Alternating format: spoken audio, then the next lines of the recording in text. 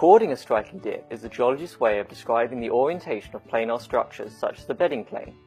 These measurements can then be used to make geological maps and interpret an area's geological history. To take a strike and dip using a compass kilometre, first orientate the bezel east to west. Then use the kilometre to find a horizontal line on the rock. This is the strike line. It may be helpful to imagine this as the line at which rising water would settle. Mark the strike line and then orientate the compass at right angles to it, in the direction of dip. To find this, you can use your hand placed on the rock, fingers pointing in the direction of strike, thumb in the direction of dip.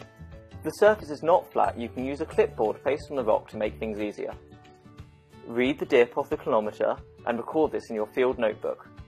Now, reorientate the compass so it is alongside the marked strike line and twist the bezel until the red arrow is aligned with the needle. This is the strike value. You can record strike and dip in a couple of ways, commonly like this in a notebook and this in a field map. And that was taking a strike and dip in a minute.